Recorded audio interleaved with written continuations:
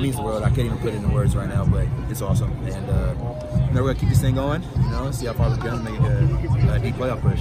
You said at the luncheon the other day that even you were wondering if you should come back. Is this, validate all that? This validated my decision to come back for sure. So I'm happy, man. I can't even put it into words right now. And what about your quarterback? You talked about him all year. Another great game today. I mean, I think I've said the most nice things I could even think of about Jake, and I just keep on coming. Like, the dude is the best quarterback in the country, not just the best guy, but in the country. And you can just tell. I mean, the dude knows when pressure's coming. He knows how to audible into it. He knows what plays to get to. I think the last drive, he called the plays himself up and down the field, and I don't know any quarterback that can do that.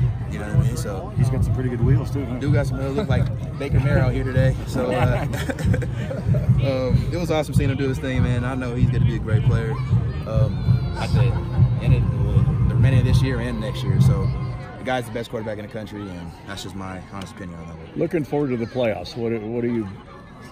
Ready to go. We are ready to go. It's been a long time coming, and we talked about it. We don't care who we play, where we play, what time we play. We're just ready to go. And these opportunities don't come too often, and we're ready to go take advantage of that. So we're ready to go, and looking forward to it. Jake, would you agree? You guys look like you're ready. We're ready, but there's always so much better to get at.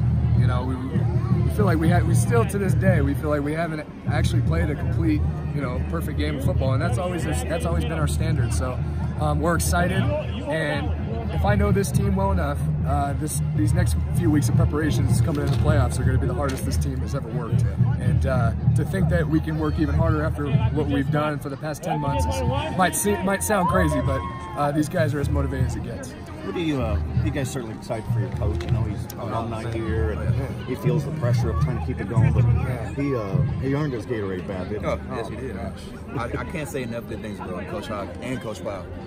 Those guys are two of the best coaches I've been around. They're awesome, and they're a big reason why we were able to win the Big Sky Championship today. So those guys are awesome. Absolutely. Jake, was it coming off of Eastern Washington? Was it important to get a fast start here? It was important that what happened last week didn't carry over into this week. Right. It's the don't old let them saying, beat you twice. Don't let Eastern Washington beat us twice, right? So we moved on from them. Hopefully we get to see them down the road in the playoffs. That'd be awesome. But it really has nothing to do with anybody else other than us. We just got back to focusing on our fundamentals and got back to playing to the standard that we feel is right for us. So that's as well as I can put it for you.